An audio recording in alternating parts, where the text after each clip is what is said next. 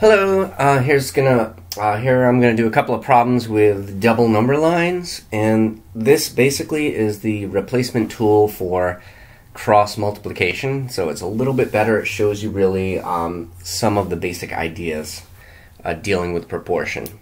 So I'm gonna do these two problems. This first one here says it took Megan 2 hours to complete 3 pages of math homework. So I'm gonna write that down first.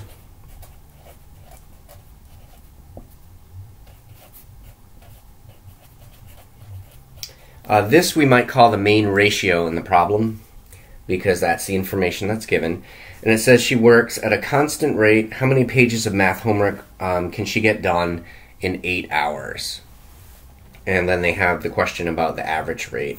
So this is the way a double number line works, is we're dealing with two quantities that have different units, right? The hours and the pages. So I'm going to do that here. So this is time in hours. And here we have the number of pages of homework. So I'm going to jot down the information that's given to us. 2 hours, 3 pages, and we can make them line up like that. Another nice thing about the double number line, you can write above here and below here. So this way they never really interfere. It's not very crowded. And then you can solve the problem, right? So one way we can do it is in an additive way. So if it's 2 hours, 3 pages, you can add 2 here and add 3 here. And then you can continue this process. So I'm going to add 2, add 3, and then this, I believe, will do it. Add 2, add 3, right? So that answers the question, right? How many pages can she finish in 8 hours? So I usually circle this here so you can actually see the answer. Right, so we have 12 pages. Right, so that's a nice way to see all the number relationships in the problem. So of course this one is kind of long and drawn out. The quick way to see this eventually is by scaling. So you can see here we can just take this 2 and scale it by 4, right? Multiply by 4, and we could take the same approach here, and that would land you directly on the answer, right? So that's really eventually where we want to go. Another thing I'll point out here, what's the average rate at which she works? So this is connecting to last week when we talked about unit rate. So if we look at the 2 here, it's pretty easy to find the midpoint, right? We have 1 there, and then we'd also have to find the midpoint here, which would be 1.5, right in the middle of 3. So this here, I believe, will give you the average rate. So it's really telling us in 1 hour, right, of time, she gets 1.5 pages done. So you can see that. And from last week, we actually called this a unit rate, right? Because one of the quantities is 1, right? So 1.5 pages in 1 hour of time. So another thing I'll ask you to do on these problems, right, in addition to writing the basic ratio in the problem, is to also use something that we call a ratio table. So it's another quick way that you can solve the problem. So I'm just going to show it here.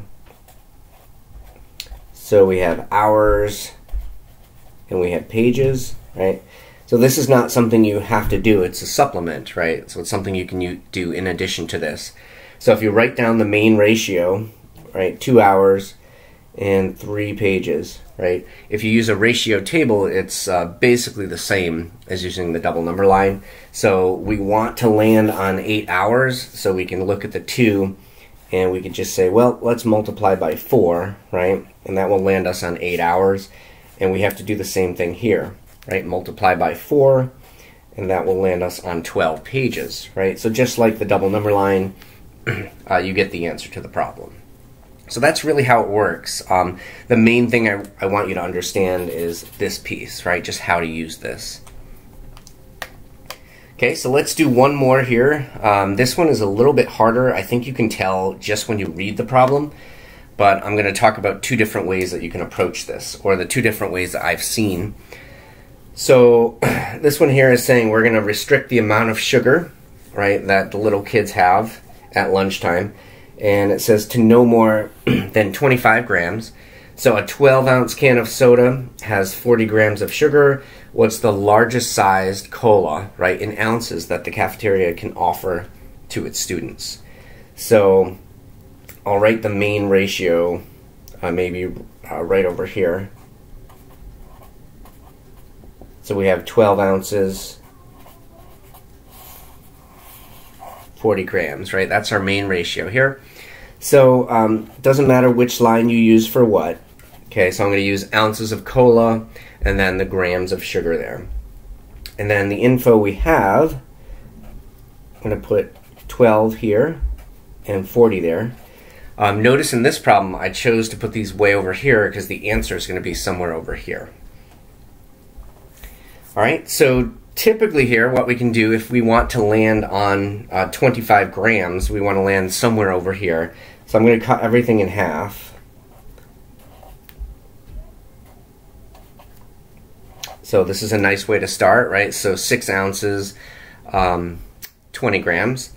And then we can go sort of in the middle here. So we could land on 9 here and 30. And notice this gets us pretty close, right, to the 25 grams. But then finally, if we want the answer, we want to go right in the middle here. So that would be 25 grams of sugar. That would put us right in the middle here. So in between 6 and 9, you actually would end up at 7.5. Just right there. So just notice how different this is from cross multiplying, and you do end up with the answer right here. Right, so a 7.5 ounce cola will give you that 25 grams of sugar maximum.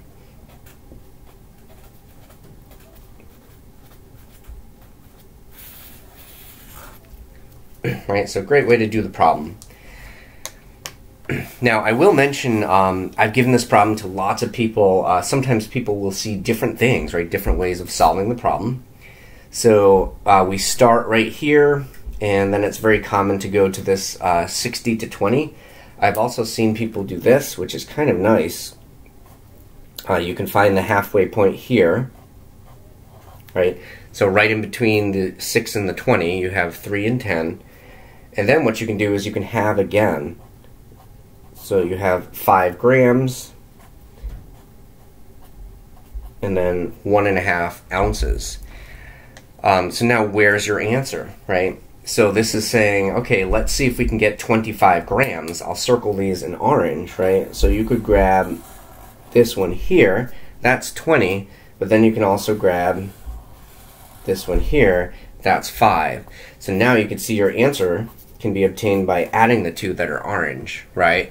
So now this will give you 25 grams of sugar, 6 plus 1.5, that's your 7.5 ounces of soda. Okay, so again, this line, the double number line, very, very versatile tool for getting the answer. All right, so let's do maybe one more thing, just the ratio table idea, and then we'll be all set.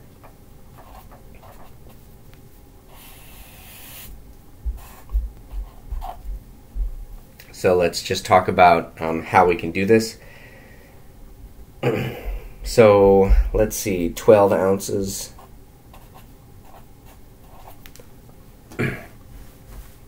40 grams. So if you're going to use the table here, I can look at these and tell that you can divide them by 4. So it's a pretty quick way to do that. So you can see the connection here. 3 ounces of soda, 10 grams of sugar. Now what we can do with this, I'm going to highlight this one because this is where you can really get to either unit rate. So now if you take these, you divide them by 3. Okay, so stop to think the interpretation here. This means 1 ounce of cola is going to get you 3 1/3 grams of sugar, right? So that's 1 unit rate. But you can get the unit rate the other way. So you could take, again, this pair, 3 and 10, and you could divide by 10. So the other unit rate, 3/10 and 1.